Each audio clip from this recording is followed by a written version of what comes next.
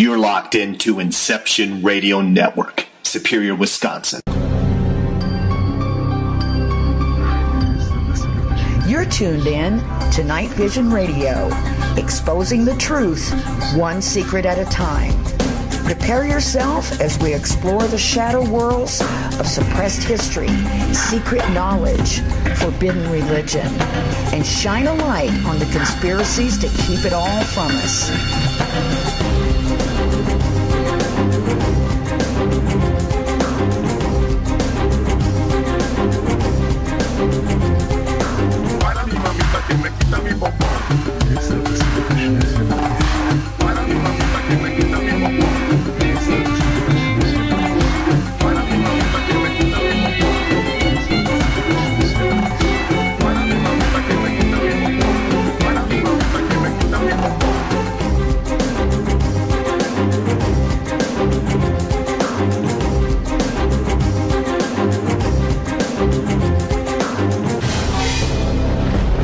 Welcome to NightVision Radio. Happy New Year, everybody. So glad you could join us tonight. I hope everybody's not too hungover today from partying last night for New Year's Eve. I cannot believe that it's 2015. It just really blows my mind. 2014, I'm still getting used to writing that on, well, I don't even write checks. Who writes checks anymore? But on anything, I'm really still trying to get used to 2014. I guess that's gone by the wayside now, and we're in a brand new year. I hear it's going to be a good one from all the predictors, so I'm hoping that that's true for all of us. Anyhow, tonight we've got a great show planned. You know, our last show that we were live, because last Thursday night was Christmas, so we were not live. But the previous Thursday night, we had on Don Ecker, a former research director of UFO Magazine, host of UFOs Tonite and Dark Matters Radio, on. We talked about some of the historical UFO cases, some of our experiences at UFO Magazine. And tonight, I have Don's better half, the First Lady of UFOs, the founder, or co-founder, I should say, of UFO Magazine way back in 1986, Ms. Vicki Cooper Ecker. Vicki, thanks so much for joining us on your New Year's Day. Very much appreciated, and I wish everyone a very happy New Year. Hopefully 2015 is going to be just a tad better, if not a whole lot better from last year. Oh, I sure hope so. I'm getting a late start. I just put my black eyed peas on about an hour or so ago.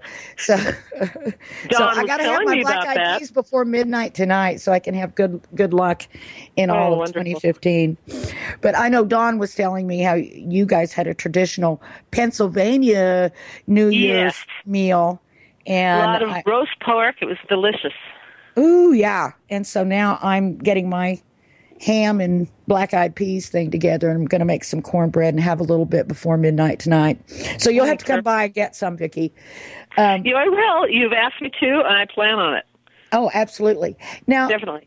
Let's just start at the beginning here a little bit. You were a journalism graduate of UCLA, is that right? Oh, no, not you. UCLA is slightly more prestigious than Cal State LA. Cal State, hey, that's fine. I do believe at that time, I don't know about journalism majors these days, but we were given the absolute standards of journalism, which I've tried to abide by in my career, short as it may be, have been. So that's always been what I really admired about you, and what I admired about the magazine. When I first picked it up, it was, what by anybody's standards, a very smart read. It was a very journalistic approach to what was considered a very, very fringe subject. And I really appreciated that, because it allowed you to, or allowed the reader to sort of be able to depend on the information that they were getting, and to make sure that they were getting a balanced view. Exactly, and that's exactly how I was taught as a journalism major, and tried to apply that to a field that really wasn't ready for that kind of coverage. And I still think it's not quite ready for that, nor are most journalists ready to confront what Sherry Stark, my co-founder, had to deal with in the earlier years. It is a fringy subject, probably always will be unless there is some kind of disclosure of what the government knows, if not the entire information about UFOs. And it was a challenge. And Don, my husband, God bless him, he has to keep reminding me that we did something that nobody else has ever done. We actually published pretty much continually a legitimate UFO magazine, which had never been done before. Now, maybe it'll happen again, but at this point, it's hard to tell. It doesn't look like the field has changed that much. Still a lot of crap, and which is exactly what drove me out of it, to tell you the truth. It's just so filled with disinformation, with pettiness, with people getting diverted off the phenomenon and into little fights about tangential subjects. It was frustrating. It's true, but don't you think that's true of a lot of different groups and subjects? You're absolutely right. It is. It is. In fact, if I'd gotten into any other subject to try to cover as a journalist, I probably would have run into the same kinds of elements. It's just that with the UFO thing, because there's no standards, because there are no academic agreements, shall we say, or scientific agreements, the fighting goes on forever, and there's never any solid answer or any solid resource that you can depend on, which is what we were trying to do, is to just present what we knew and what the people that were the better researchers in the field had discovered, and just present it in a very unemotional, a nonpartisan kind of way. And that might have been the reason, by the way, since we didn't take an attitude, that the magazine never had an opportunity to really get financially successful. But that's the way it was. Whatever. Well, I kind of hear what you're saying on that. Sometimes people want the shocking stuff. They want controversy. They want, that kind of a thing. And I found that, like you're saying, a lot of the researchers, were just average Joes like everybody else. And they were, finding stuff on their own. And I would find a lot of times, I don't know if you agree with this, but when sometimes the first kernel of what they had or what they found was fairly pure. But once there started getting attention on it and people started sort of grabbing onto it, it's like they wanted to keep it going. So there was a lot of embellishment and a lot of misinformation, just to keep the story going. Very human reactions. You almost can't blame some of them. Many people, if not most people, are naive to begin with, and they get into this subject with so fraught with mystery and confusion, and they find something that is a kernel of truth, and it's natural, and if they get attention for that, it's natural, totally natural for most of us to take it and run with it. And so I can't fault people now that I look at it in hindsight being 20/20 vision, of course. But at the time, it was like sometimes I didn't know how to deal with a certain case or a certain person I was interviewing. It was Don did better with it. He was able to, he had more patience with some of these people that would go off on tangents that weren't, in my view, just totally my personal opinion, weren't quite sane, okay? weren't quite sane. They weren't like, they were one enchilada, shy of a total combination plate, as they say. And I just had very little patience with that. The people like that would call into the magazine, and I would fortunately have Don to pass it on to, because you never know. Or me. So what? Yeah, or you.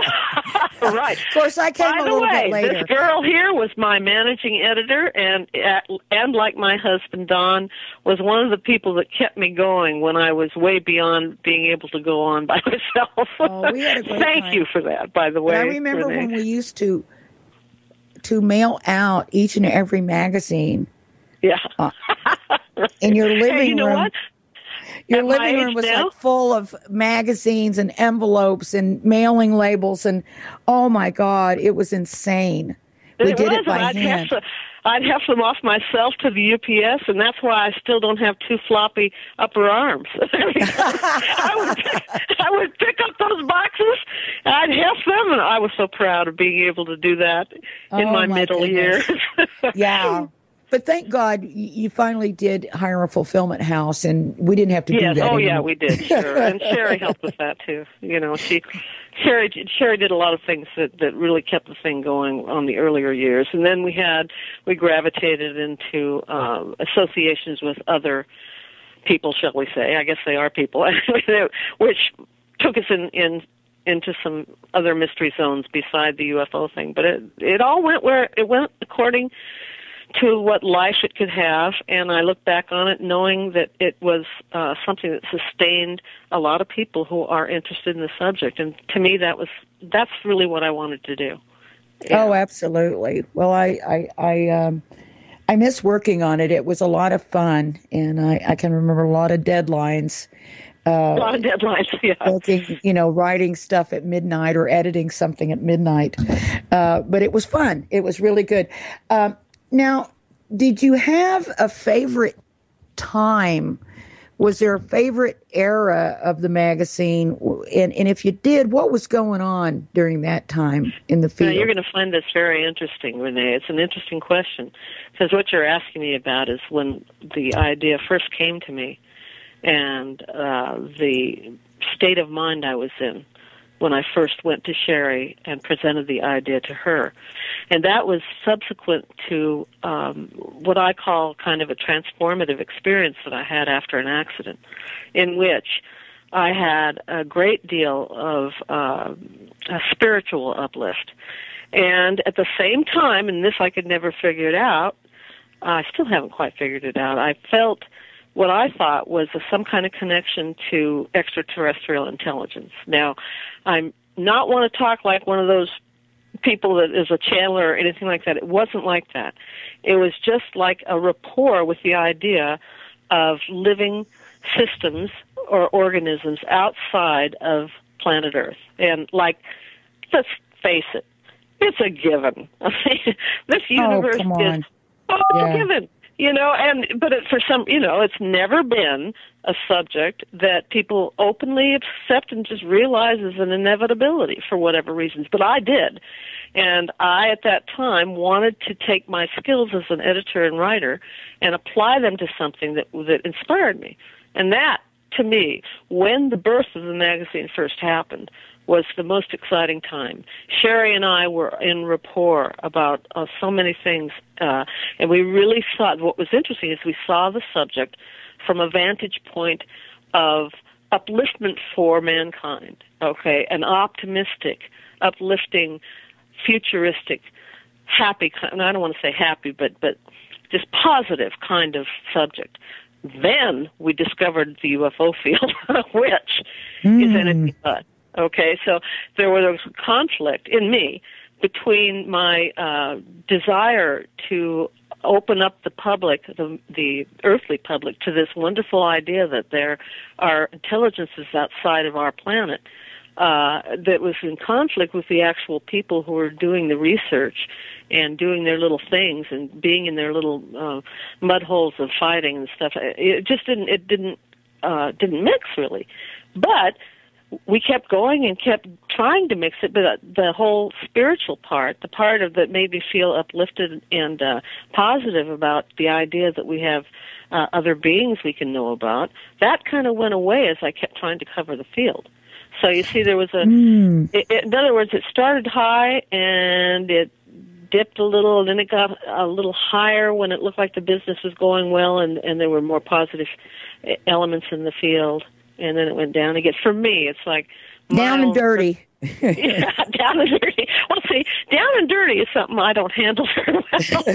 So, oh God, I'm telling you again. I have to say, it wasn't for people like you and for Don. I just, I might have been able to go on longer, maybe, if I had a little bit more temerity in my soul with this stuff. What's interesting is, or at least it seems to me, is that your original sort of raison d'etre, your original idea for how you wanted to cover the subject matter in a positive way, it seems like now would be more of a time for that kind of coverage. Do you think so? Really? I think so. I think people are more into those ideas. In fact, I mean, even like just looking, at the chat room, people were talking about UFOs and Christ consciousness and spirituality, that sort of thing. So I think that people have gotten more into that type of thinking.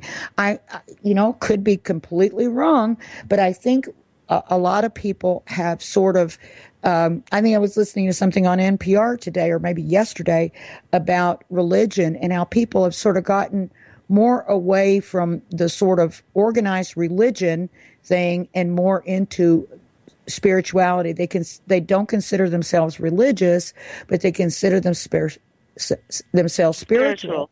Which is far more valid in my mind. It's far more valid in terms of connecting. And for me too, and also I think that opens people up to be able to, without those dogmas and laws and rules that religion. Superstitions, if you ask me, there's a lot of superstition in religion. Yeah, absolutely. So without that, I think people are able to sort of entertain bigger and better things, maybe. Yeah, trying to connect that with the phenomenon, though. Yeah, when you have there's an whole institution, though it's not accredited or even considered, legitimate per se, of people following the subject. Sometimes it's just difficult to bring in the spiritual aspect of it and also cover the field, Yeah. But still, we're all progressing. Everything's progressing. Mankind is progressing, and maybe our viewpoint on how we can bridge these things will inevitably come to some kind of fruition. It'd be great. Maybe so. From the chat room, Bill says, does Vicki think that Hollywood, with all these negative alien movies, is helping prevent disclosure by using fear? Well, hey, fear really sells. What can I say? Yeah. Hey. Maybe unintentionally, I think, because, I mean, honestly, I of course, I don't move in those kind of stratospheres, among the Hollywood elite, but I do work in Hollywood, and I have, worked, in television for a long time, and then, worked in movies a little bit. I don't, and also worked at the magazine for years. So I never felt any pressure from any government body or to move information one way or the other. And I know people accused our magazine of that, but it never really happened on a conscious level, I can tell you that. But then again, the UFO phenomenon, I think, is pretty much, there is a psychological warfare element in there, or manipulation, if not warfare. Maybe warfare is a little too extreme. And I've felt a little of that in my years with the magazine, but it is so ephemeral, there's no way to really prove anything. It's like it was a feeling or an intuition, and might have been part of why I backed off. Yeah. It seems like there was a time, back in like the mid-'80s, I believe it was 1986 when I first saw you in Las Vegas at that MUFON conference. And I remember there was a lot going on. There was people were up in arms, at that conference. There was all kinds of controversy. There was talk of disinformation.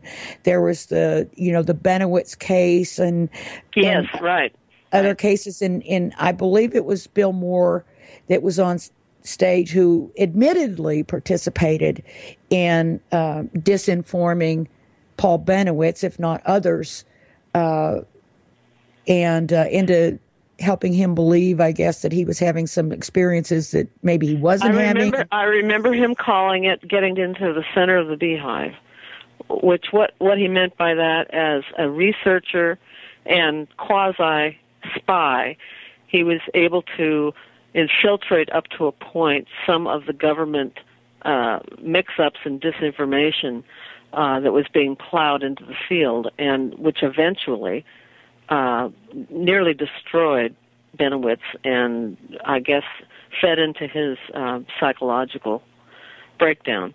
And to know, I remember being there, to know that that man that was, quote-unquote, a fairly respected researcher, Bill Moore, at the time had participated in operations toward and against Benowitz in order to get to the center of the beehive, totally freaked me out, totally devastated me. I was appalled. I walked out. I know. I remember that. This is the first time I ever saw you, and I remember Bill Moore was on stage, and I heard someone yell out, "What about the Constitution?" And I said, "Who's that?" And they said, "Oh, that's Vicki Cooper. She's the editor of UFO Magazine." And I was going, "Oh, wow!" And it was very heated in that room. I remember, but. The Paul Benowitz case, can you talk just a little bit about what that is for those who might not be familiar with it that would be listening? Well, from what I remember, and please forgive me, my memory's not up to par as it was when I was, say, 20, Benowitz was a scientist who basically had worked on some covert projects vis-a-vis the Air Force and covert projects, and had what was allegedly his own research into an alien UFO event. And Bill Moore and others basically felt that he was compromising national security at some point. Okay, from what I gather now. Now, if you had Don here instead of me, I'm certain he'd have all the details. But to make the long story short, when the AFOSI, the Air Force Office of Special Investigations, decided he was compromising national security, they decided to go after him and to dissuade him from telling stories about humans being attacked and eaten by aliens, which I think was part of when his mental breakdown might have happened. Whatever went on and whatever he was doing, to make the long story short, Moore hooked up with the AFOSI and proceeded to do operations on this man. Now, was he a private citizen at that time, Moore? I believe he was. I think he was.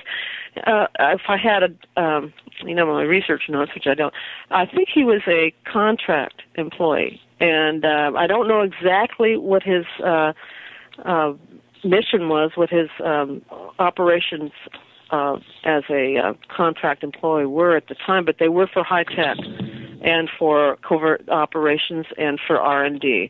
And just the fact that he was dealing in those levels made him dicey as somebody who would be talking too much to the wrong people.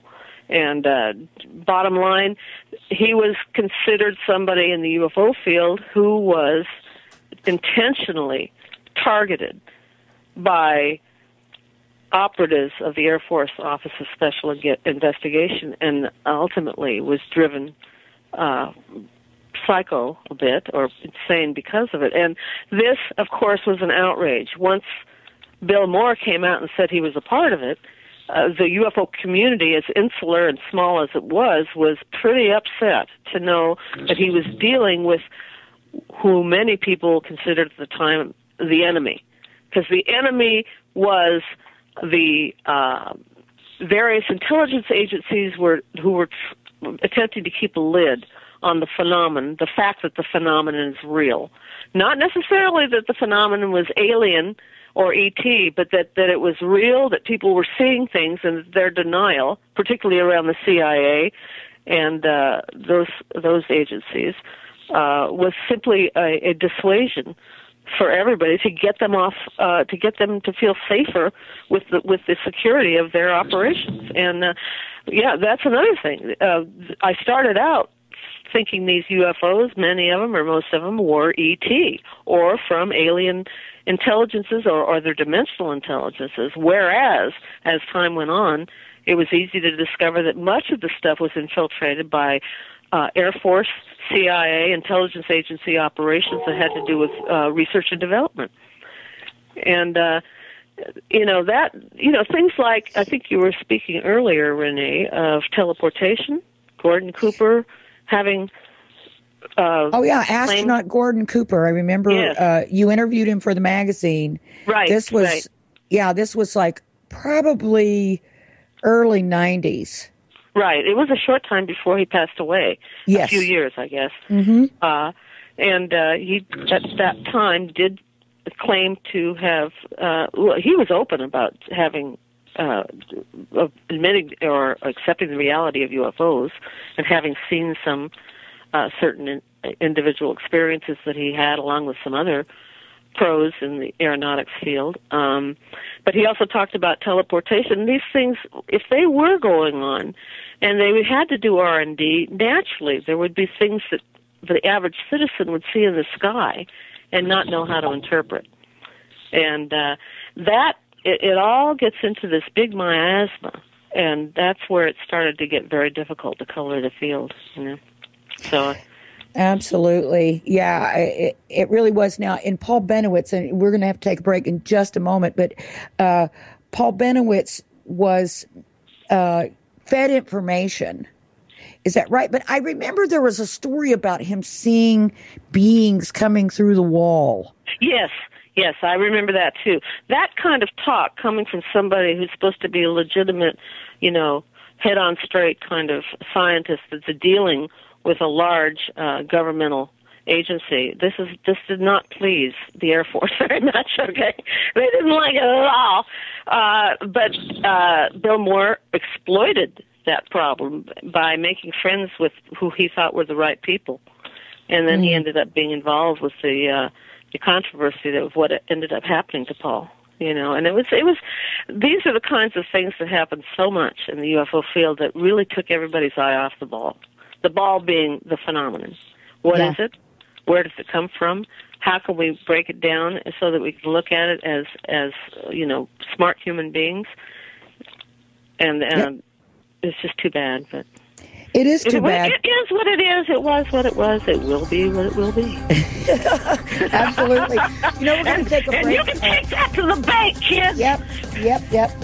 We're going to take a break right now, and when we come back, we're going to be talking about UFO Magazine, UFO cases, the Philadelphia experiment, and much, much more. Stand by. Are you a fan of Inception Radio Network? Do you reckon it's the best alternative talk radio station on the planet? Well, if you do, head to facebook.com/Inception Radio Network and like the page. Tell your friends, spread the word, and keep listening to the best.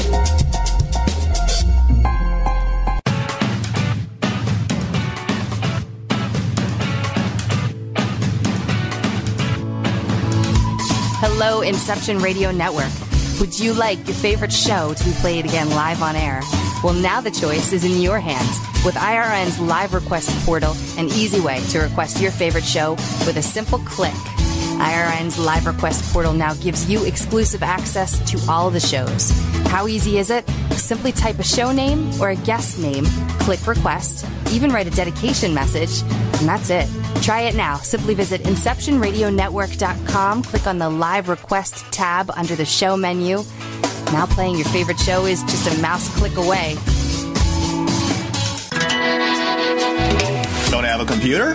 Is your internet connection down? Don't worry. Use your trusty cell phone or landline and call into our listen line at 401-283-6700 to listen to the Inception Radio Network 24/7. Again, that call-in number is 401-283-6700. For the Inception Radio Network, I am MJ. You didn't forget what's coming up tonight, did you? Hi, Inception Radio Network listeners. This is Amanda. Never miss that interview you were looking forward to or the show on your favorite topic.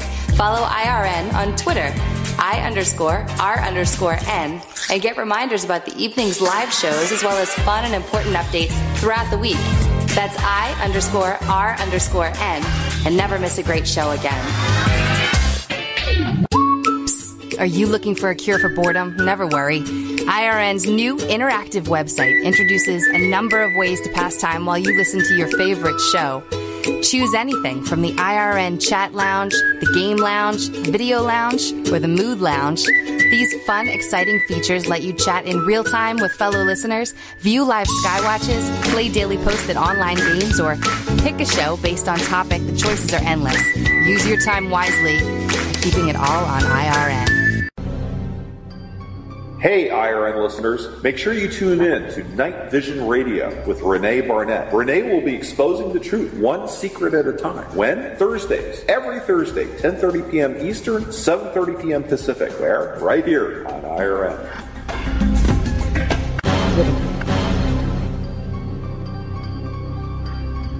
Welcome back, everybody.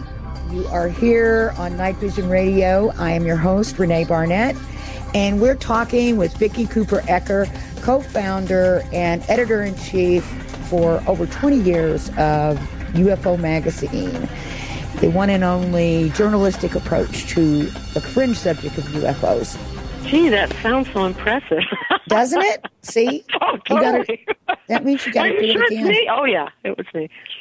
Yeah, we were just talking about Paul Bennewitz. I see people are talking about it in the chat room, and Neutron says that Bennewitz's life was ruined by Doty.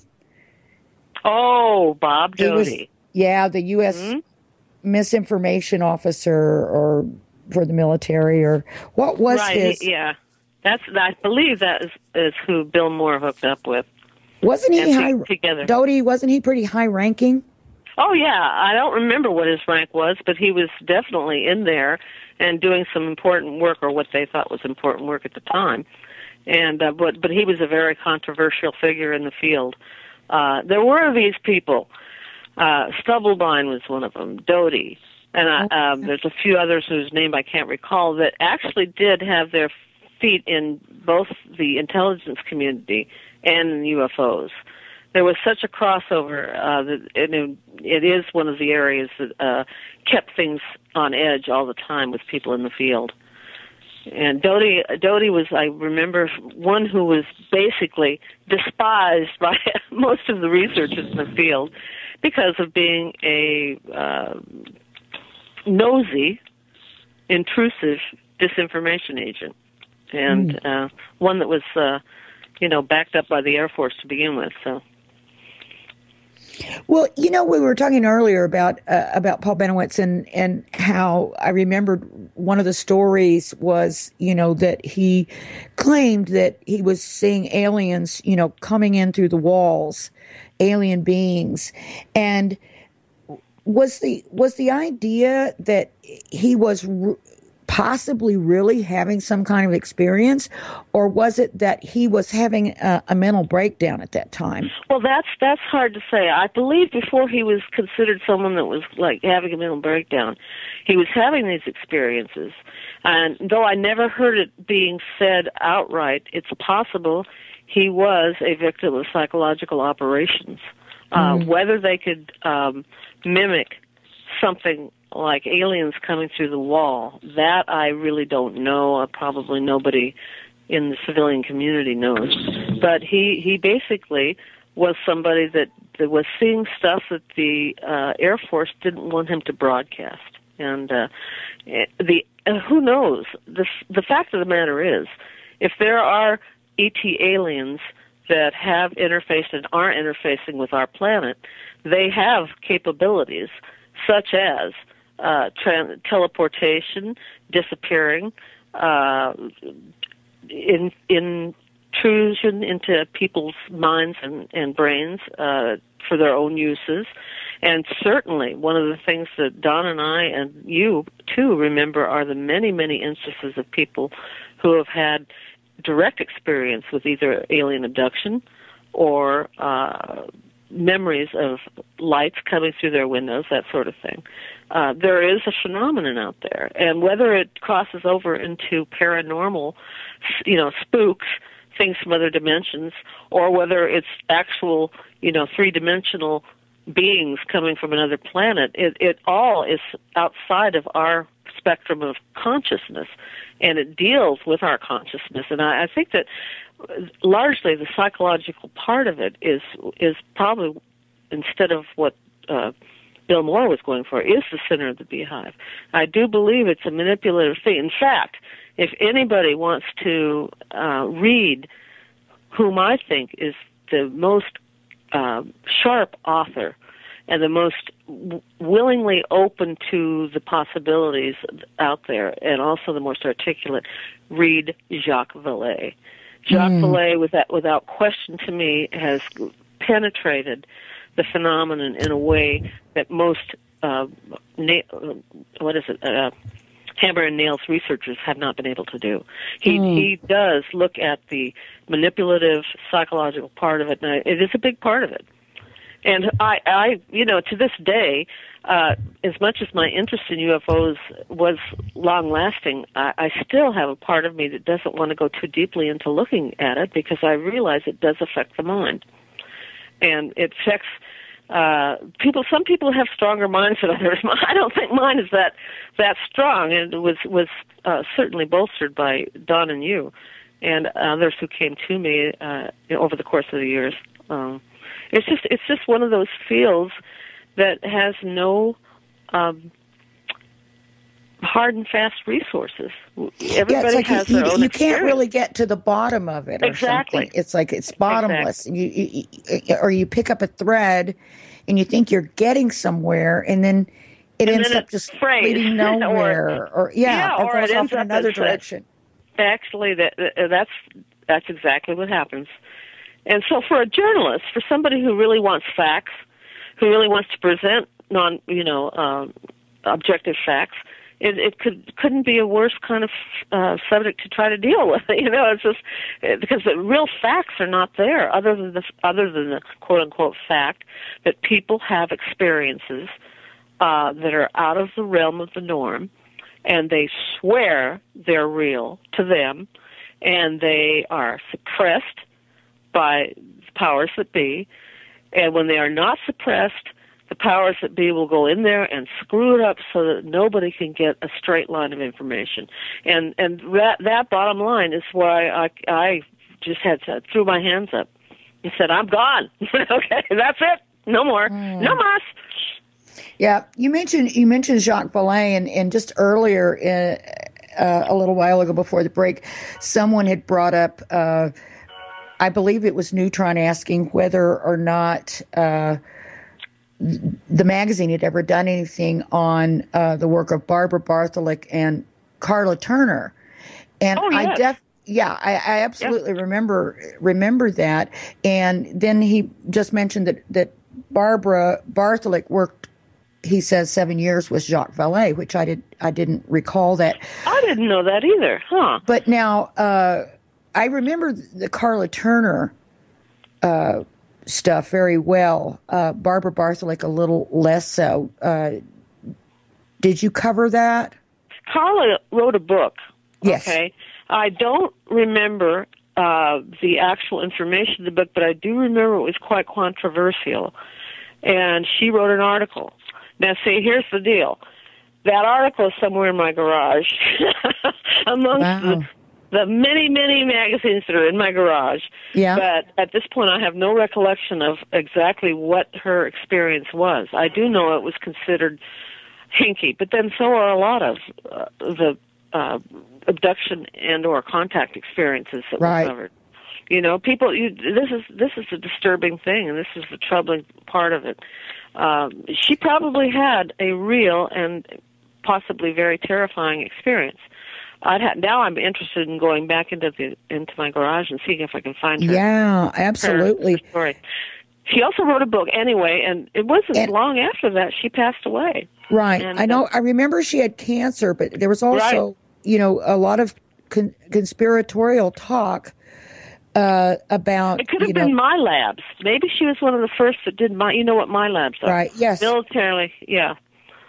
Military. Yeah, go ahead and explain that, though, to listeners that might not be basically familiar. What it is from what my memory is really being difficult turning up here. Military operations that were actually hoaxed abductions, hoaxed contact events. Okay, And they were experiments that were being done on the covert by our military for the sake of simply trying to get more information about what was going on in the field and with the people in the field. And several people, researchers in the field, became experts in doing my lab coverage, which we had in the magazine also. I can't remember exact names at this point, though. And basically, the military has infiltrated the subject and has exploited the subject in order to keep their security where they feel it should be. It's a huge bureaucracy.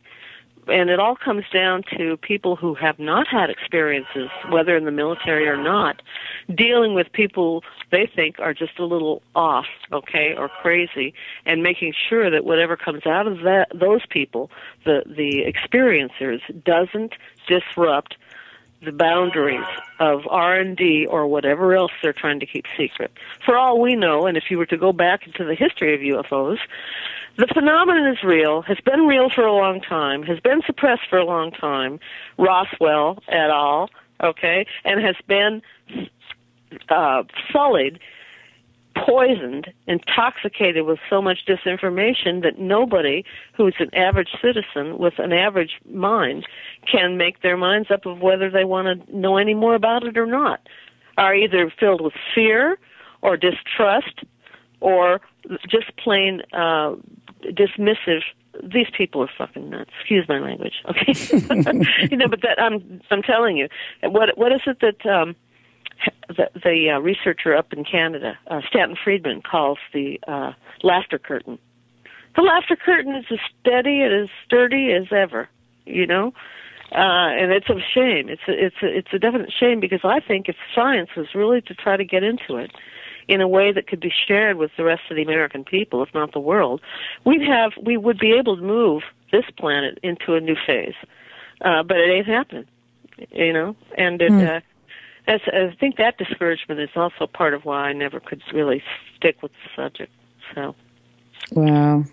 I don't want to be depressive or anything. No. It's interesting, but I'm glad somebody brought up Carla Turner, because I hadn't thought of her in quite some time. Mm-mm. And I do remember that. I remember Don worked on that story, I believe.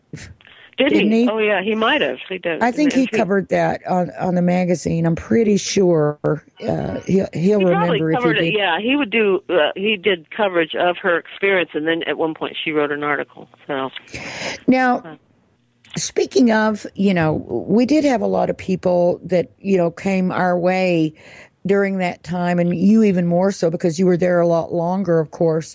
But what is the most, I guess, credible case that comes to mind for you when you think in terms of alien abduction or experience? That's a tough one. Alien abduction. Or interaction. Well, I don't know. I remember Don told you about what's going on with the Rendlesham thing.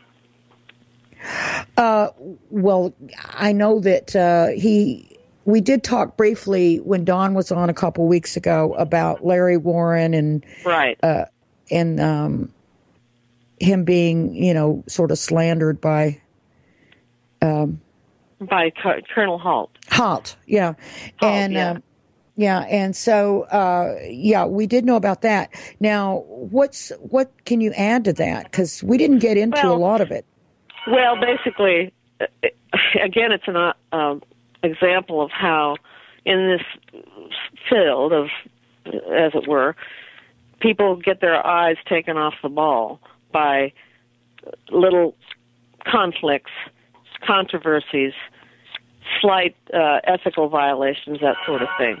Halt has accused Larry of drug taking, and some of the tapes that Bud Hopkins did of his regression of the Rendlesham Forest is in Britain, and there was a UFO event which was seen by several people. Larry Warren being one of the people that was most vocal about what he experienced. It was an American air base at the time. Yes, exactly. And nuclear weapons. Yeah, nuclear weaponry was housed there. And so there was a bunch of Americans there. And, one night in December, they had a series of evenings of experiences. And I guess, that is probably some of the best evidence because there were so many military personnel. Yeah, some of them haven't been named, but there were military personnel. Larry Warren, I'm not sure exactly what his role was there at the time, but he spilled the beans on something that was considered very sub rosa, at least according to the military, probably both Americans and the British. And for that, he got himself in a little bit of trouble. It looked like Colonel Halt, because he had expressed Halt's presence being there. Halt's career in the Air Force was the Royal Air Force was threatened, and so he took back. He came back at Larry Warren by accusing him of being a drug taker, and so now there's this little tempest in a teapot. And the actual, what has happened, we're diverted away from the fact that there was some kind of UFO-oriented experience on a nuclear-armed airbase, to a little squabble between Larry and this colonel. And these are the kinds of things that really, really are fabulous for the people that want to keep the laughter curtain and the misinformation atop the phenomenon, because it takes people's attention away from the phenomenon and puts it on personal squabbles or whatever. Okay, and that to me is what the big failing of the field is. The field can keep its eye on the ball and don't let these petty things get in the way. We would get a little farther. When I say we, it's the generic we, because I'm not a part of this anymore. But there are still good researchers out there. And Rendlesham is maybe one case that had some really good backing. There was other ones that seemed good at first, like I can't remember her name, but there was one that Beth Hopkins ended up being hugely controversial. Oh, Linda Cortiel. Yes. Linda Napolitano. Linda Napolitano, right. And all these things took everybody away pulled everybody away, if they allowed themselves to be pulled away, mainly because if you were to be pulled to the ball, the UFO phenomenon, you had a lot of emptiness there that you had to dive through to find anything. So basically, this was not a subject that was set up for a legitimate journalistic approach. We gave it the good college try, though, and that's what we did. Now, and nobody ever did it before, as Don will tell me all the time, or we'll probably do it after, but whatever.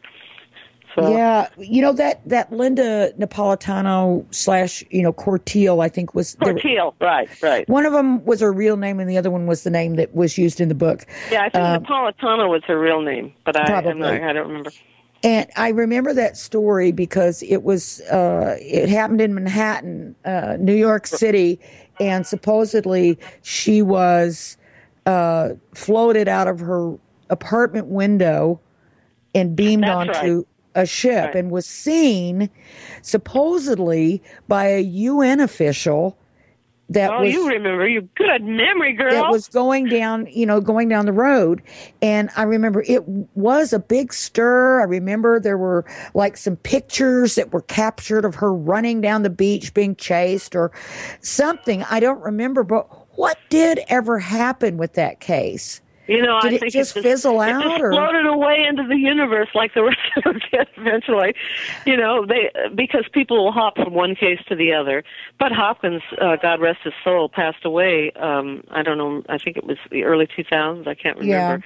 Yeah. And he was considered a legitimate abduction regression researcher.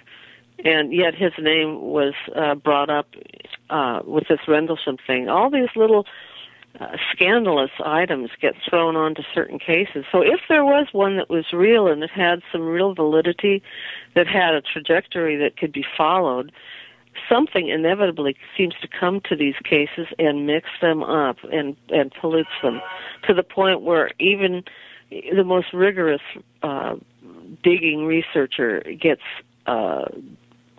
thrown away into a whole other area. And it's really a pity. If someday something happens that CNN, Fox News, CBS, NBC, ABC, et al. Are forced to look at it, objectively, it's there, we can't miss it, then we may have some real progress. But I don't see anything happening before then, unless there's just some dramatic change in the whole socioeconomic system here. I two cases, of abduction or experience jump out at me when I think of, because I've been, I spent a lot of time looking into that subject. I was one of the founders of CERO, Close Encounter Research Organization, with Yvonne Smith many years ago. And that was our whole thing, was to look into that phenomena and to help people that were going through it. And I tell you, there were people that I could tell really believed that they were having experiences. Some seemed that they were. Some seemed that possibly they had some other things, psychologically maybe going on. Right. But it was just really hard to sort of get to the bottom of. But in talking to people throughout the years, the two cases that really jumped out at me were Betty and Barney Hill and Travis Walton. And another one, right. Yeah. And I remember, I did get a chance to get to know Betty a little bit, and we had some fantastic conversations. I mean, she was such a sharp lady, and she was, very outspoken and very salty. I really enjoyed our conversations. And she told me that she really believed that Travis Walton's case was genuine. And, another one that I kind of got into a little bit less, but more recently I've been looking at, and it was the Betty Andreasson case. Right. That was a very, very good one. We did cover stories on both of those. Well, I had Betty and her husband Bob on the show a few weeks ago. Oh, really? Yeah. They've got a new book that's out that they have written on their experiences, and about their original experience, right? Yes, and ongoing. And I think they have subsequent experiences, huh? Yeah, and Bob had his own separate experiences, and I think that's how they ended up getting together. Bob Luca. Well, that's another fascinating thing about the phenomenon per se, as it were, or whatever. It does seem to select certain individuals that have continuing, ongoing experiences, which could lead one to think that perhaps there is a mental state or a certain configuration of the brain that lends itself to these contacts, whereas somebody else's configuration of mental state doesn't.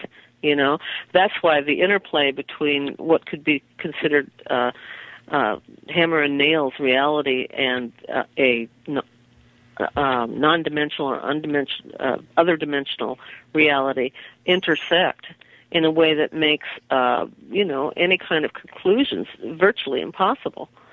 And it makes you wonder about the people that have these experiences. What is it about their mental state that causes them to almost be able to invite certain experiences? Speaking of invitation, that's right. Well, could it be something sort of in the same vein as some people have prophetic dreams? Some people have psychic experiences. I know, my mom does all the time. She'll really. Oh, yeah. Like what? She's always done that. Oh, for instance, like years ago, when I was a kid, she would always know when something was wrong. Like, I was out one day and I was with a boy. I was 15. He was 16, and he let me drive his car. And I hit a man on a tractor. Oh, Thank dear. God he wasn't seriously hurt. He flew off the tractor and landed in the pasture, not on the highway, which was really good. But anyhow, at the moment that happened, my sisters and my parents were at home, and my mom just looked up and said, she's been in an accident. And then when I walked in the door a little bit late, I said, I'm sorry, I was in an accident. Everybody goes, oh my God. I'll be darned. But things like that happened all the time. Well, now what you don't want to say is things happen to you like that sometimes now, don't they, Renee? And that, you'll have to wait for another episode, ladies and gentlemen. Yeah, that's right. Well, I do remember that I used to, do you remember what I used to call myself when you would lose something at the office? I can't remember what I had for breakfast this morning. would say, I am your psychic finder. Oh, and that's right. I would always, you would misplace something, and for some reason, I could always go right to it. I don't know why. Right. I was your psychic finder. Right in. I remember that. God, I didn't exploit your talents the way I should have, did I? Oh, I know. But anyhow, let's see. We've got about 2.5 minutes or so before the break, but let me see if I can get in a quick question from the chat room. Someone's wanting to know what you think about, and I'm sorry, I don't remember who asked the question now. I don't want to scroll back, about what you thought about the Bob Lazar story and what you think about his return to the UFO conference tables this year. He's back. Is he back doing some talks? I had just heard that fairly recently, but I didn't. I don't have that firsthand. I think I read something about it online somewhere, but I just passed over it. I thought that's interesting, and that's about as far as it went. But his experience vis-a-vis a real reporter really added legs to what he claimed. And you're talking about George Knapp, exactly, George Knapp, KLAS, probably television. one of the most brave of conventional broadcasters. Although he's not just conventional, he's award-winning, ever to have taken on the UFO subject, and through Lazar went quite a distance with it. And Lazar claims to have seen this sports model UFO in the hallowed halls of the secret Area 51. I, like all other such stories, since I don't have the ability to read minds or to really research far enough to know, took it at face value. And I really did respect the fact that there was a legitimate, hard-nosed journalist that was taking him seriously. The fact that he's back talking about his experience now, I think is great, as long as he's not compromising national security while he's doing so. And even if he is, for God's sake, it's about time we had some more people that really scientifically understand some of the physics involved with how these crafts could work, sharing their information. I would never try to say that I believe him 100% because there's no way I could. I can't say that about anybody. Only myself. I had the opportunity, to talk with him several times. I don't know if you knew this, but for a time being, my little production company optioned his life rights for 2 or 3 years. Uh-huh. And we got very, very close to a television movie about his story. Oh, that would have been great. Yeah, that would have been so neat. And then it fell apart for political reasons, not anything to do with the government, just the machinations of the movie business.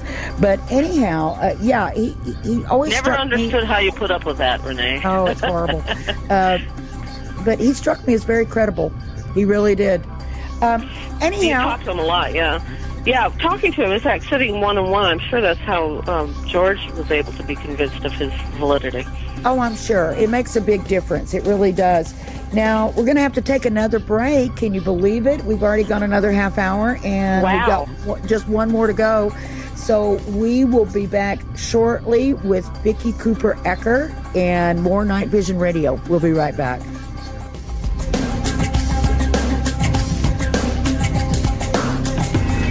You're listening to IRN, The Inception Radio Network, Chicago, Illinois.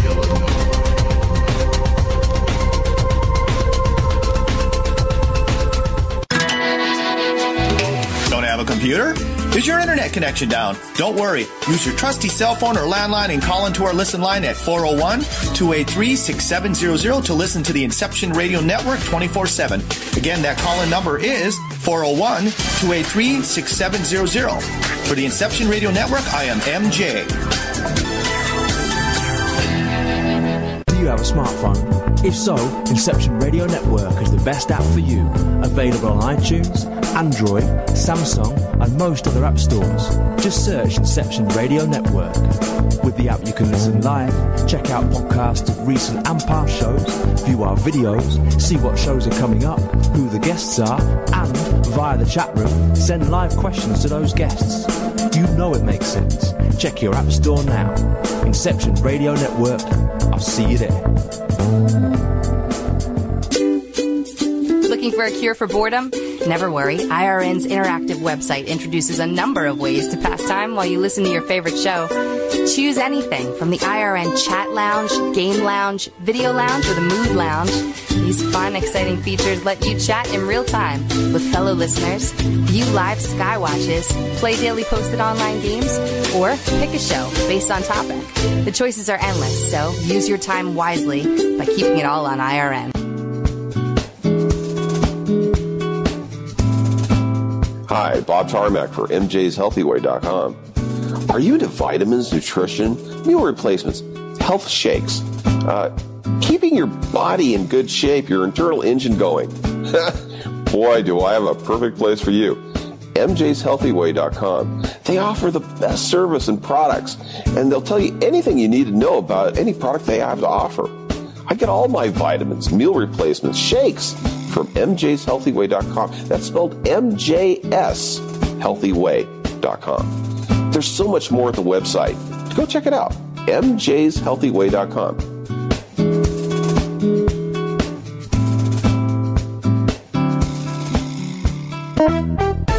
Hi, Inception Radio Network listeners. This is Amanda.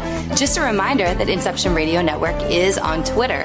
Follow us at I_R_N and keep up to date about who's on tonight, what interviews they'll be doing, who's guest spotting, what topics they'll be covering. Tweet to us, tweet about us, retweet topics to your friends, and most importantly, never miss a great show again. That's I_R_N.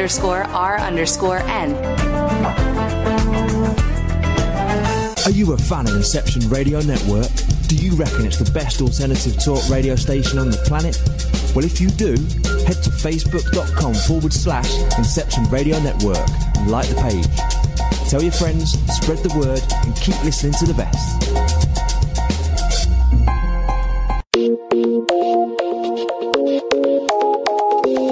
Hello, Inception Radio Network listeners. Would you like your favorite show to be played live on air? Well, now the choice is in your hands with IRN's Live Request portal, an easy way to request your favorite show with a simple click. IRN's Live Request portal now gives you exclusive access to all the shows. How easy is it? Simply type a show name or a guest name, click request, and even write a dedication message. That's it. Try it now. Simply visit InceptionRadioNetwork.com, click on the Live Request tab under the show menu. Playing your favorite show is just a mouse click away.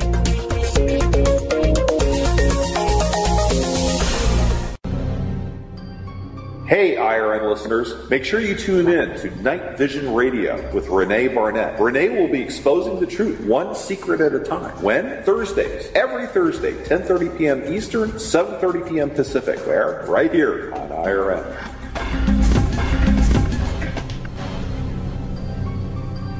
Welcome back to Night Vision Radio. I'm your host, René Barnett. We're talking with Vicki Cooper Ecker. She is the co-founder and former editor-in-chief for more than 20 years of UFO Magazine. I consider her the first lady of the UFO subject. And I'm a little bit prejudiced, but that's okay. Looking back, I do remember, and I know we're sort of backtracking a little bit, but when I was working on the magazine with you, I remember you taught me the credo of the journalist credo. something like that. Yeah. Comfort the disturbed and disturb the comfortable. Disturb the comfortable. Comfort the disturbed and disturb the comfortable. Yes, exactly. Because that's what facts do. You know, when you get down to it, straight facts are hard for most people to take because they have a big belief. They have some kind of belief system that makes them feel comfortable in their day-to-day life. And you can't blame them. Everybody has it. I have it. I know for sure. And to have startling facts about something that you cannot know whether it's helpful or harmful, like UFOs, and it certainly has been shown over the past that there's a harmful element to the UFO phenomenon.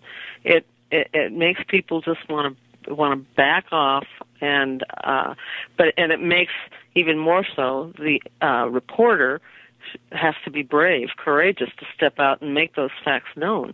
And I think this is one of the big problems right now with our politics. Nobody wants to face the facts. I mean, basically, we want to remain complacent, and we have huge numbers of new people coming to this country that also have a very narrow cast about what they want in life and what they want to know in life.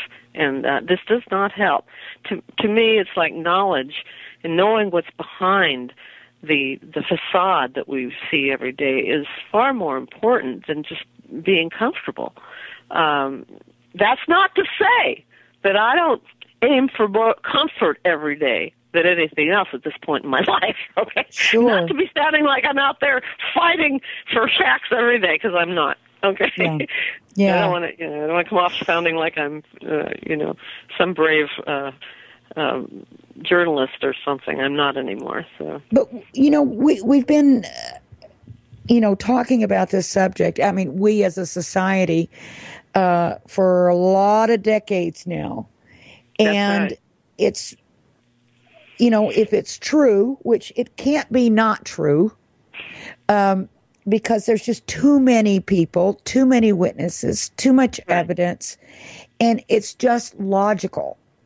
Why would this little tiny planet, which is in a fairly young, solar system, a young planet, be the only one in the entire universe to have intelligent life? It just makes no sense. That's what and again, that was another big factor that lent me into going into the field of trying to do a magazine about it.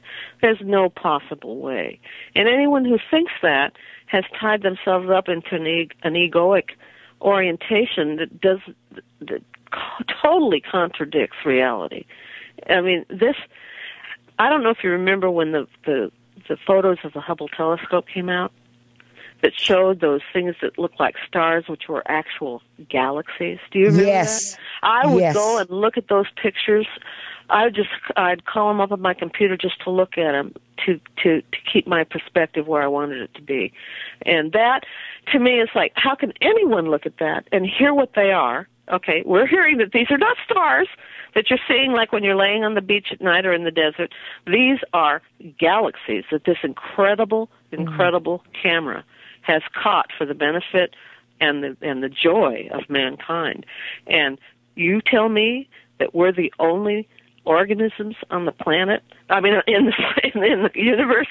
I'm sorry. Does not wash. In fact, to tell you the truth, bottom line, René, I believe that there are extraterrestrial or beings that are from other places that are on this planet now.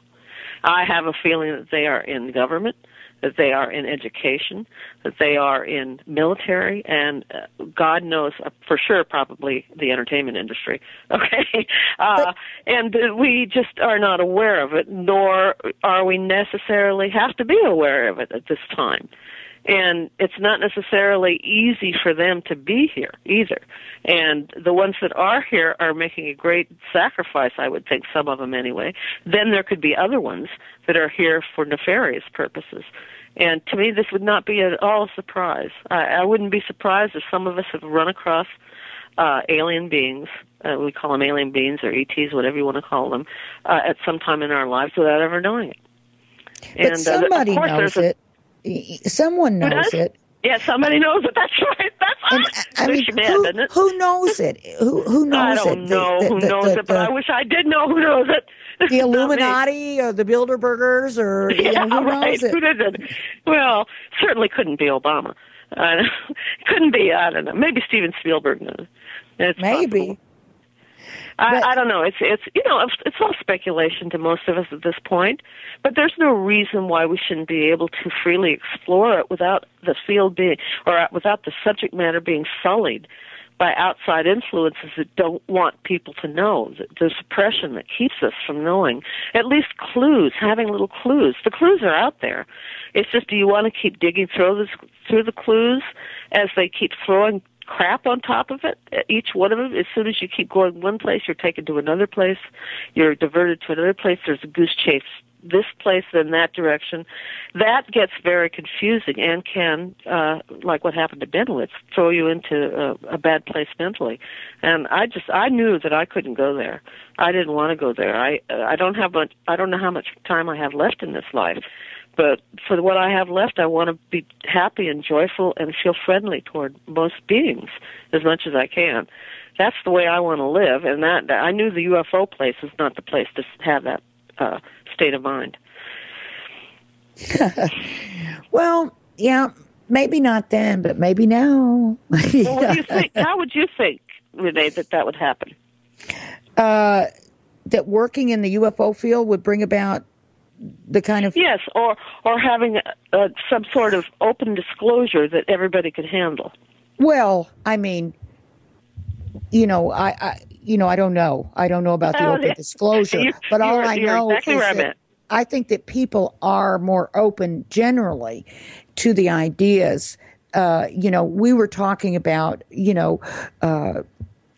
extraterrestrials, visitors from other planets, but, there could also be, this interdimensional aspect that you're talking about. And, you tackled some of that, some of those more far out issues in things that you did, like your series with Terrence McKenna that you did in the magazine, which was a very brave step because it was really sort of outside the realm of ufology as it was or as it existed at the time. And it was pretty heady stuff. It was heady stuff for those that had not had the experience of psychedelics, okay? And that of course, is another area fraught with controversy and besmirched with a lot of misinformation. But to tell you the truth, I'm glad you brought it up, because that aspect of coverage that I did, I felt more comfortable with that than anything else, because the things that Terrence McKenna so articulately described about his psilocybin experiences coordinated with what I experienced when I took psychedelics to such a degree that I could see the connection between at least part of the UFO phenomenon with mind-expanding substances that could actually create visions of things that other people can't see. In other words, hallucinations. And when you're in that state... So if you're just hallucinating, is it something that you've manufactured in your mind, or is it really opening up? Is it really expanding your mind to allow you to see things that are there that you couldn't see just under normal circumstances? I believe the latter, because some of the things that have been described by different people taking similar psychedelic substances have been the same or similar, to such an extent that either our brains are connected to something otherworldly that we are able to see through the changes in chemistry that happen with those drugs or substances, or we are able to each create from those substances the ability to go out into another dimension and see what's out there. I believe that it is absolutely a valid area of experimentation that should be allowed to take place. But again, you have the overshadowing powers that be that do not want. I believe there's a negative element on this planet that does not want us to be completely free beings. In other words, to have free and open access to what our minds are capable of. And psychedelics are a door. Now, they may not be the best door. I would say probably lack of any drug or mind-altering substance, but going through practice, spiritual practices is probably meditation. Better. Yes, meditation, spiritual exercises, a concentration on what your vision of God is, that sort of thing. But it's another avenue. And for me, when I took LSD at age 18 and 19, it opened me up to something that I had never thought I would ever have any kind of interest or attraction to, and that is other dimensions, the connection of every single element and atom in the universe. Okay, the connection. We are so connected, and yet we feel so separate. What's wrong with experimenting under, limited circumstances with a substance that can help us reach those parts of our nature? It has to be within limits, of course. It has to be, because it's dangerous at the same time. It's like the sword, which can cut away the crap, or it can kill you. It's a double-edged sword. But our country, at least at this point in time, the powers that be don't want it to go too far at all. Because, after all, it's true. Our generation was openly able to have it, and it destroyed some lives, people that weren't able to see the limits of what they could and should do with those substances. Well, I think that you have to be really careful with substances like that, because I think, if you are not in a strong place, right, mentally, right, I think it could just drive you right over the edge, and I think it has done that to certain people. Oh, definitely. There's clinical boundaries that would have to be set. Oh, absolutely. Very controlled and some people should never, ever have anything like that, ever. Okay? That's right. There's just some people whose minds shouldn't, and others people whose minds may be up to a point. And knowing those limits, how do you discover them? These things it's really interesting, because it's sort of like the UFO phenomenon. And that they're very much similar. It's like, how far can you go with it? Well, I found my limit. And I'm sure that people that take drugs, some of them, they find their limit and they know when to stop, It's all has to do with your inner nature and what you're capable of holding. At least that's my opinion. And I'm pretty opinionated, by the way. Well, I do know that, back in those days, too, there was a lot of uses by, members of the mental health community. At one point, yeah. Mm-hmm. Of, LSD for, certain treatment of people. I knew a psychiatrist who used LSD with her patients, and she, thought it was a wonderful tool. And I guess in those circumstances, it probably was okay, because she was a medical doctor. If she knew what she was doing, dosages, what the set and setting. Remember Tim Leary and Richard Alpert, who became Baba Ram Dass. Sure. Some of these psychedelics do have a spiritual overtone too. They basically came out with the areas where you can find you open yourself, and there's other places where you could also close yourself off, and only a psychological professional can know how much and when to present that. Something they could take and find new places inside themselves, I kind of liken it a bit to some of the Native American vision questing. Yeah, it is. It's done similar. With like peyote, natural substances, and which is considered a religious sacrament to certain Native Americans. Yeah, and I believe that they're allowed to imbibe in it because it's part of their religion, but it's still dicey, and I guess the FDA and the Drug Enforcement Agency have to weigh each case as it comes along, And, some people can handle this. Terence McKenna was fascinating. And the reason I was fascinated with him, and besides the fact that he had these very fascinating descriptions of entities and UFOs that he would see while taking psilocybin, was the fact that he could take such large doses, could go so far into it, and come out of it and be utterly right on top of things and articulate in describing the power behind these natural psychedelics. I mean, he was a raconteur, Irish, of course.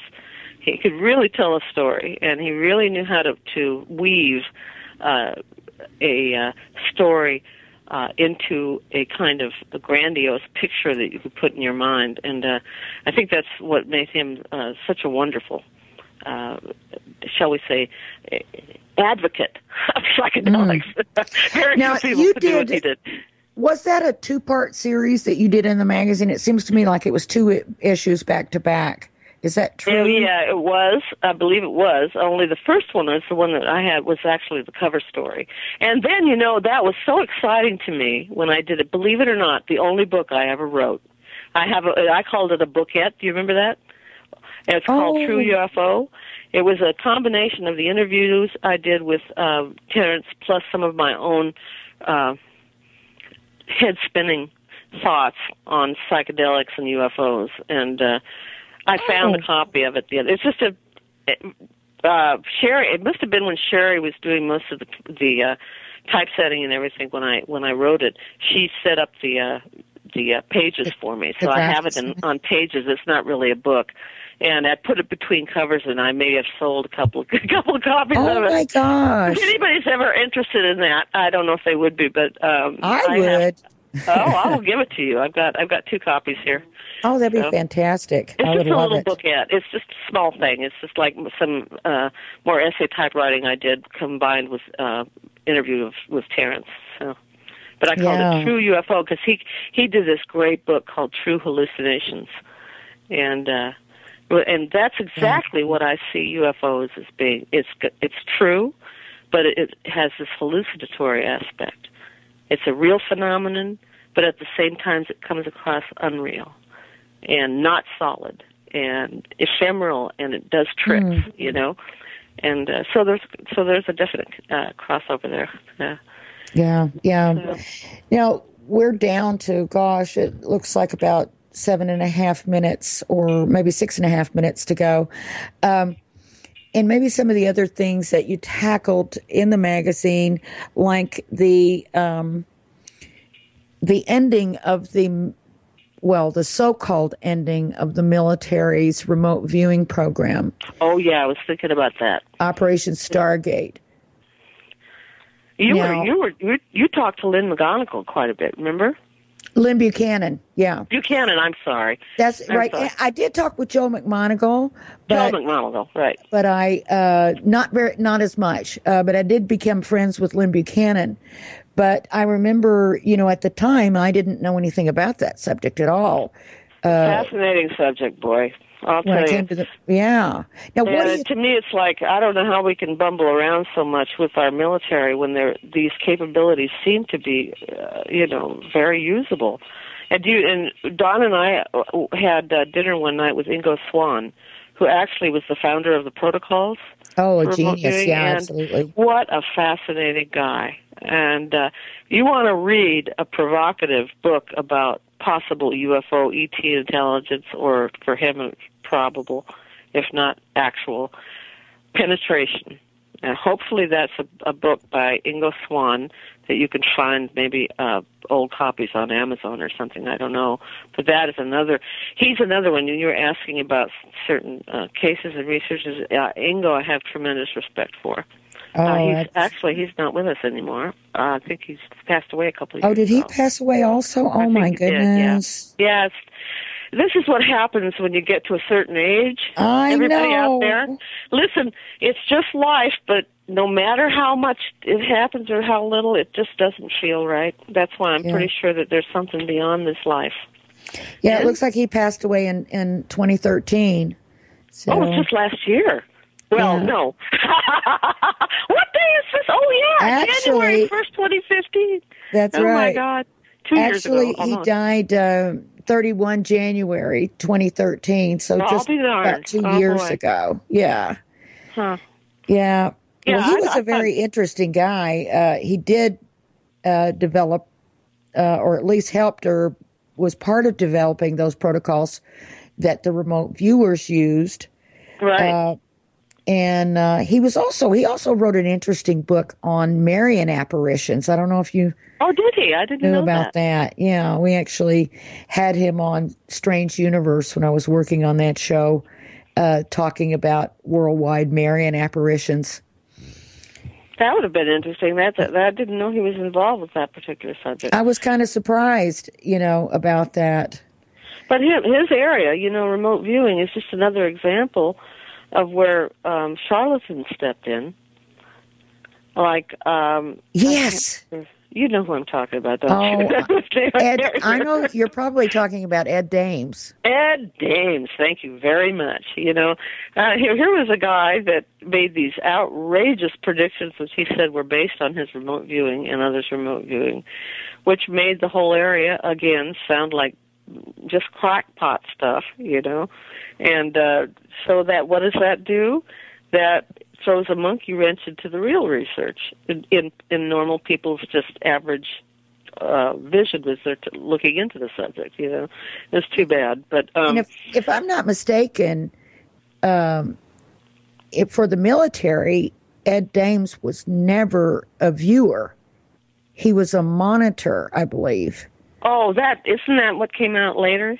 I believe so. Yeah, I think you're right. Now I could be mistaken, but I'm almost absolutely sure that he was not a remote viewer for the government, but he worked in the remote viewing project, but as a monitor, making sure protocols were in place. The process, yeah.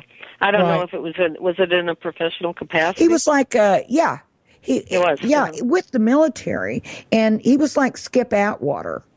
Right, you remember right. Frederick Skip Atwater? Right, I do remember that. In fact, didn't Skip come out with one of the more interesting and legitimate books about it? He probably did. He, continued working in the private sector on remote viewing at the Monroe Institute. That's right. As far as I know, he's still there. And, of course, Joe McMoneagle, who was said to have been the best remote viewer that the military had during those years, married Nancy Monroe, who was I think she was like the adopted daughter of Robert Monroe of the Monroe Institute. The Monroe Institute, yeah. And then so Joe and Nancy lived nearby the Institute and then continued to work there. And in fact, I think that's where Joe was actually working when he came out with his book, Mind Trek. Right. They were doing a lot of experimentation. I didn't read that book, and I don't know if we ever got it, but I find that whole field was very much like there was a trend of interest in the UFO field. Do you remember that when it happened? It was like everybody was talking about remote viewing, and it was like all of a sudden it was out into the public, this top secret way of spying, remote viewing spying. Oh, goodness. And guess what, Vicki? Oh, no. We are You're out kidding. of time. Oh, I'm just so ready for another 2 hours. I mean, I really am. She lied. Thank you so much. Staying up past your bedtime. Yes, I am, I'm afraid. No, not quite. It's about an hour from now. But don't make that. Don't let you. I don't want you to think that we have another hour to go. No. Okay. Nope. Now, this has been a lot of fun, Renee. I really enjoyed this. I want to thank you. Thanks so much, and thank Don again for joining us for the last live edition of Night Vision Radio. Everybody, Happy New Year! Thank you. Happy New Year!